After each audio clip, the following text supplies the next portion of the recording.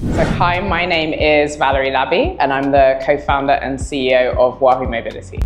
So at Wahu, we design and manufacture electric vehicles. I would say smart electric vehicles, because those electric vehicles are connected to our software platform, which allows us to make it easy for people to have electric vehicles in Ghana and African markets, and then basically be supported to use them over their life cycle. We started with our core user, that's delivery riders. They're the heart of everything that we do, and just understanding their journey, understanding their day, and really designing a vehicle that suits them. And then from there, understanding what their other pain points were, because if you're a delivery rider, you're typically not banked. So how do you pay for the vehicle over time? What could we do to support that?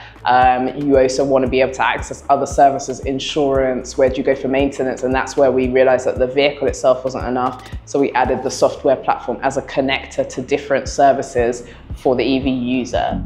Ghana means so many things to so many people, but we also need to be positioning ourselves so people really understand that there are really good innovations here that are scalable and that are investable and that are going to create jobs for brilliant young people. And I think that tech in Ghana is really that gateway for so many people to see Ghana in the right light. So Kumasi means a lot to me. Kumasi has been like intertwined in everything in my life. I say probably starting from my mother. So my mom's from Offenso, so I'm an Ashanti. I lived in Kumasi 5 years when building my first business in Ghana. And I think Kumasi is just a place that's great for entrepreneurship. It's, you know, we've got the biggest market, and it's a place where you also see a lot of women in leadership.